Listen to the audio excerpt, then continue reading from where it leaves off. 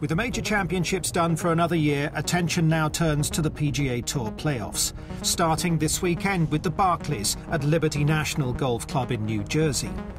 It kicks off a manic four-tournament, five-week period with players fighting to stay alive and claim a place in the Tour Championship with a shot at winning the FedEx Cup itself. With Lady Liberty and the Manhattan skyline in the background, Golfing World headed to the first event to find out more about the playoffs. Shake it. Original intention was to just get the best players going against each other more often, to provide that season-ending, thrilling championship. Every other sport kind of has that, you know, whether it's the Super Bowl, the World Series, or the NBA Final, has that finality. It truly is, the Super Bowl of the PGA Tour. It is that season finale. After the PGA, they used to have a big lull in the season until the Tour Championship, where now has a big finish to the year. So I think everyone's starting to embrace the playoffs and enjoy them. One good week can really shoot you up the board. So obviously every tournament's worth 5 times the amount of points than for a regular tournament. So you know, it's a lot to play for, and yeah, a big pot of gold at the end of it.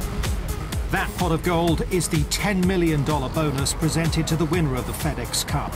After the regular season finishes, the top 125 players enter the playoffs, and that's where the fields start to get whittled down, tournament by tournament. 125 to start, 100 get to the next event at the Deutsche Bank Championship, 70 get to the next event at the BMW Championship, and then 30 move on to the Tour Championship by Coca-Cola. All of the big players have bought in. You know, you see 4 weeks in a row, 4 out of 5 weeks, the McIlroy, the Tigers, the Bubba Watsons, the Phils of the world going up against each other, playing head-to-head, and it's been really exciting. For those who make it to the final event, the Tour Championship points are reset, and theoretically, anyone in the 30-man field can claim the FedEx Cup. Making the top 125 in the first playoff tournament was the priority for Australia's Greg Chalmers, though, as he stood on the 10th tee at Greensboro in the last regular season event. As I was lining up, I saw the scoreboard right behind me, and it said my projection was 127th. Greg Chalmers projected 127th currently, so I thought, well, you better start making some putts here. So anyway, I made it for par, and then I birdied 3 holes coming in. I played really nicely the last 8 holes. But, you know, to have your whole season come down to how you play that 8-hole stretch, quite possibly, there's some pressure there. Not every player in the top 125 is focused on the jackpot. High finishes guarantee good starts in the following season's biggest tournaments.